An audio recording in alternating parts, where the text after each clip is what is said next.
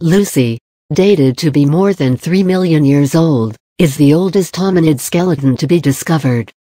Donald C. Johanson and a co-worker on November 29, 1974, discovered small bones on the slope of a desert channel at Hadar located in Ethiopia. There were the bones of a unique hominid that did not resemble anything discovered earlier. It was named Lucy, after the Beatles' song Lucy in the Sky with Diamonds. The small skeleton was an incredible discovery and a significant link in the search for our ancestors. The term hominid has a very flexible definition. It generally means an erect walking primate that is an ancestor of present humans. A hominid can be an ancestor of true or modern humans, or a relative, such as a modern primate. The few fossils that had been found before 1925 were from different geographical regions. They were also different from one another, and no one knew exactly what they were, how they were related, or their age. Early efforts to discover the ancestors of humans centered in and around Europe.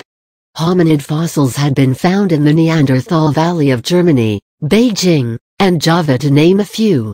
Then, in 1924, Raymond Dart discovered a skull found in South Africa that did not resemble a human skull or that of a baboon or a chimpanzee. The skull was nicknamed the Tong Baby, since it was found at Tong and was estimated to be the skull of a 6-year-old hominid. Additional discoveries of fossils by the 1950s convinced most scientists that two types of hominids had existed in South Africa, Australopithecus africanus, a slender type, and Australopithecus robustus, a more primitive, robust type. In 1959, Lewis S.B. and Mary Leakey discovered the skull of a large Australopithecus robustus at Olduvai Gorge in Tanzania.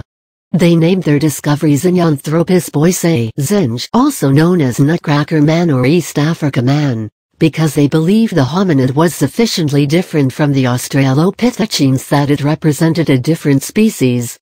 It was later reclassified as one of the robust Australopithecines. It was the first Australopithecine found outside South Africa and the first to be reliably dated, at 1.8 million years old.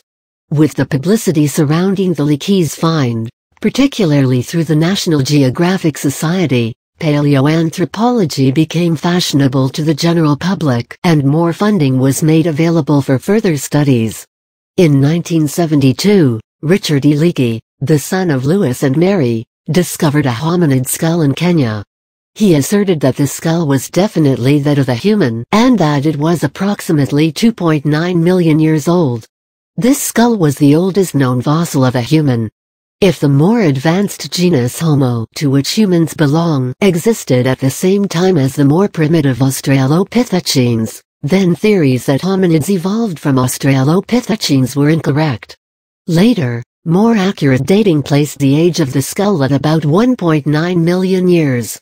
In November 1974, during an international expedition to Ethiopia, two of the oldest and finest hominid jaw fossils were discovered. A few days later, a third jaw was found. Richard and Mary Leakey visited the site and confirmed Johanson's suspicion that the jaws could be Homo with excessively primitive features. The jaws were dated at approximately 3 million years old, which made them the oldest known Homo fossils.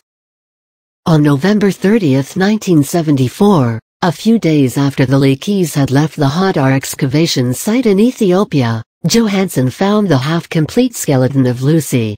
For 3 weeks, everyone at the site collected several hundred pieces of bone, which made up approximately 50% of the skeleton. Lucy was a tiny-brained individual, approximately 3.5 feet, a little more than 1 meter, tall.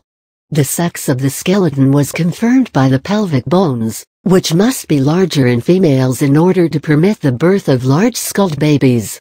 Lucy walked erect, which confirmed theories that hominids walked erect 3 million years ago. More hominid fossils were found in 1975 and 1976. At Site 333, the fragments of at least 13 individuals of various ages and sexes were found scattered on a slope. These fossils were Homo and very different from Lucy. The 1976 season also yielded stone tools, which strengthened the theory that the Site 333 fossils were Homo, since there is no evidence that Australopithecines made or used tools. Johansen and Tim White carefully compared the Hadar fossils and the fossils found at Litoli, Tanzania, where Mary Leakey and White were working. These comparisons indicated that the Hadar and Litoli hominids were similar and represented a developmental stage in between apes and humans. This determination was a departure from Johansen's early belief that the fossils were Homo. Johansen and White decided that the Hadar and Litoli hominids were an early, distinct Australopithecine. They named these hominids Australopithecus afarensis. The discovery of Lucy was a significant development in the search for clues to understanding hominid evolution. Lucy was unique and as she was a very old, primitive, and small hominid that did not fit into the known hominid types.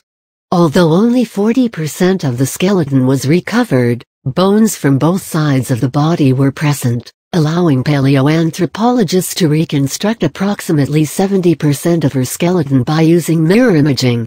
With mirror imaging, existing bones are used to determine what the missing counterpart on the other side of the body looked like. Because of the evidence of upright walking in a hominin estimated to be millions of years old, and because of the small brain size, the question of why hominids began walking upright had to be re-examined. One previous theory was that manual dexterity, increased tool use, and brain development had forced some humans to stand erect in order to carry more with their hands. Lucy's hands were similar to those of modern humans, but no evidence has been found to suggest that Australopithecines made or used tools. Various other theories explaining erect walking were suggested or considered.